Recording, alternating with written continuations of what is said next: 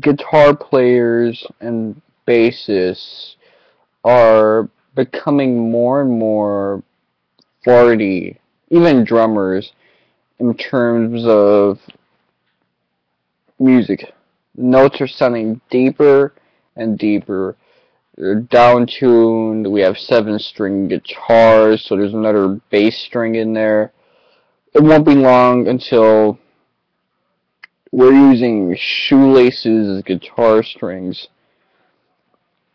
to start mosh pits. And this is all accompanied by the fact that these breakdowns and these verses are all predicated on a chorus that sounds like boy band music. Nothing I'm saying here is original, but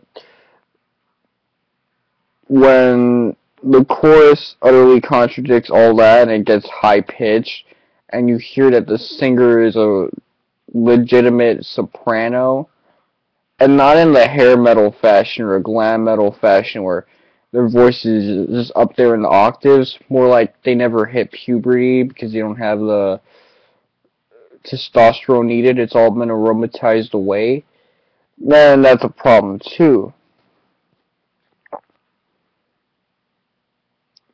In the past, we made fun of Avenged Sevenfold, yet now we have Pierce the Veil.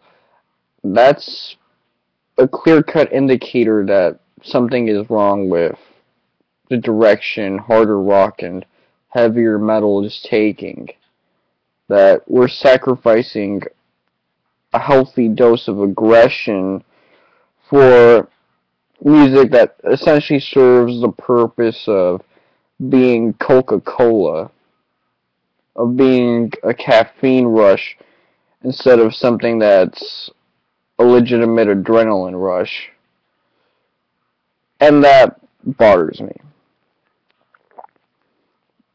Do we really need these farty sounding guitars that have no sense of... I mean, there's no groove in music now. When downtuning got big, it was because of groups like Pantera, where Pantera basically established it so that metal was mostly a groove-based thing. That it was all about that guitar-heavy stuff. And then new metal took that and added their own kind of grungy, funky, sometimes hip-hop influence, modern twist. That angsty, late MTV stuff. And then we've had metalcore, and the rest is history. Downtuning has its role, and that role is a rhythmic thing. But when these constant breakdowns happen, we sort of lose any of that musical flavoring. It's all thrown out the window. This is just a 7th grade person's phase. No one listens to this stuff forever. I speak to females now, and they said they loved these bands as a kid, but they grew out of it relatively quickly. And that's not going to change anytime soon. Pierce the Veil, Asking Alexandria, these aren't the classics. At the end of the day, the guitars are going to sound fartier and more baritone until they reach Marvin Gaye, Tazon Day levels of tone. And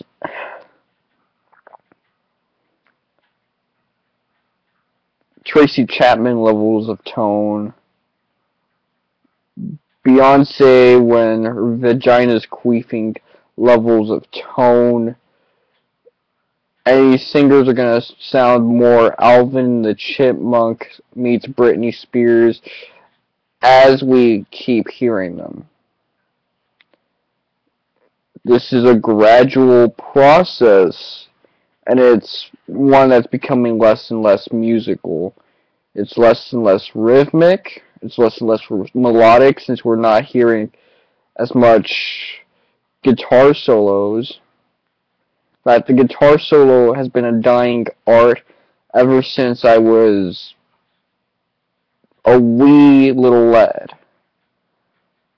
People want the guitar solos back, and when they get the guitar solos back, they don't know how to act, because it's such a novelty now. And with the better production values, you would think that you would be getting more of them and be sounding much sweeter.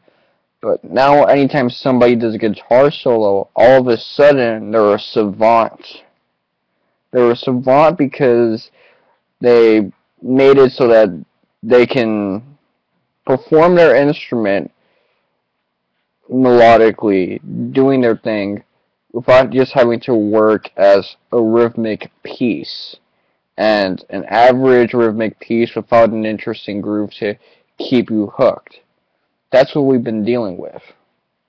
There is literally no reason for this dynamic to exist of farty guitars and squealy choruses. Yet it's the majority of harder and heavier metal, and it's easy to grow out of. It's killing the genre. I just plain don't like it. And neither will some of you watching this video. If you do say that it's your cup of tea, then by all means, hope you enjoy the next 5 years where Mariah Carey is singing over the drones of a washing machine toned guitar. And that Mariah Carey is a dude, by the way.